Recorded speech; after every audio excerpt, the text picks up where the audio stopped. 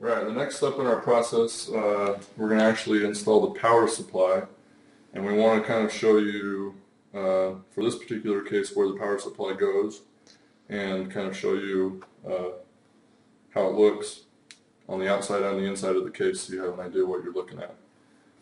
As you can see, this is a bottom mount power supply case.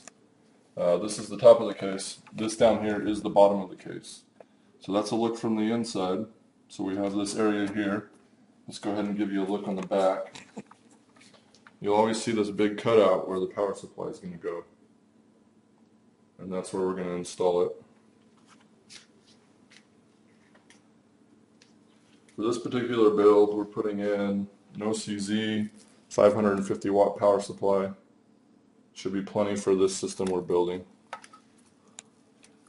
Now, when you have a bottom mount case, there's a couple things that you want to be aware of. Some of the cases come with vents on the bottom. Let's see if we can give you a better view of that. This one does not have a vent on the bottom. So for this particular one, we need to make sure that when we mount the power supply, the fan faces up. We don't want to have the fan facing down. We want to make sure the fan is facing up, if that makes sense. If it had a grate on the bottom, you could have the option to mount it with the fan facing down. But since this doesn't, we want to make sure we mount it with the fan up. That way we don't burn up the power supply. Alright, so let's go ahead and get this situated down in here.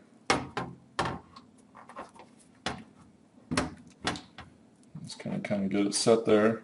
Get these cables out of the way that are attached, and then I'm going to slide it back until it's in position.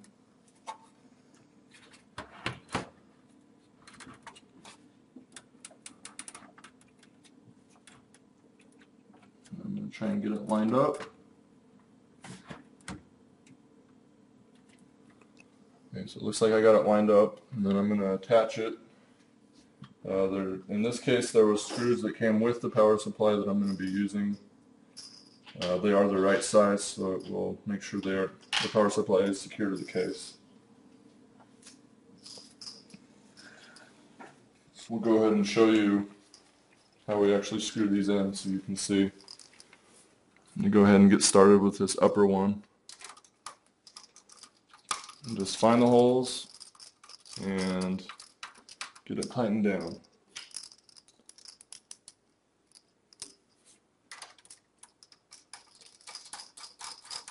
It's pretty easy and straightforward.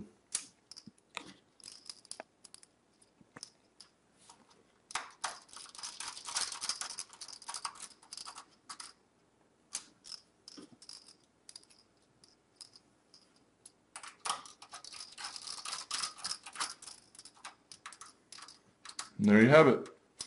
We've got the power supply mounted, secured down, and we're ready for the next step in the process.